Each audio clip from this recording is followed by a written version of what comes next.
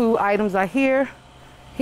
Residents in 15 counties are relying on the food bank of the Albemarle more than ever. Ready to go out for the community. With a 53% increase in distribution, we've just not had the volunteer help coming in. Since September, Brian Gray tells us the number of volunteers has dropped by 60%. With all the changes that COVID has brought to our work lives and home lives, and it's just been very difficult for people to even make it out. They've counted on National Guard soldiers to volunteer, but they have been reassigned to other missions throughout North Carolina.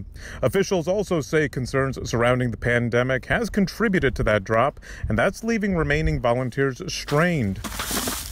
Having someone that gives their all the time, it can be a hardship on them as well, and that you can experience burnout. That's why they need extra hands.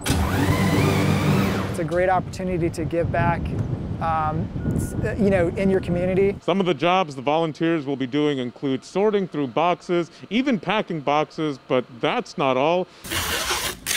We need people that can help with office filing tasks, some general light cleaning, things like that. The facility expects volunteers to follow COVID-19 protocols such as wearing face masks and social distancing.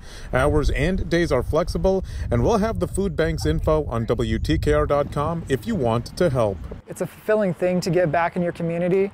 If you're concerned about hunger,